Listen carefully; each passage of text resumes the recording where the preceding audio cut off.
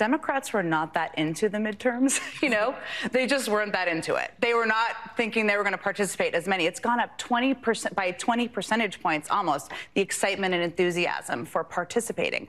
That is largely related to Dobbs, largely related to women across the country, young women across the country, and even men being scared of a woman's right to choose being taken away from them. And many Democrats, women, independents who were not that excited, were going to be in their jammies on election night as of a few months ago, they don't want their rights to be taken away. Right. And that has been a huge factor that's changed the dynamic.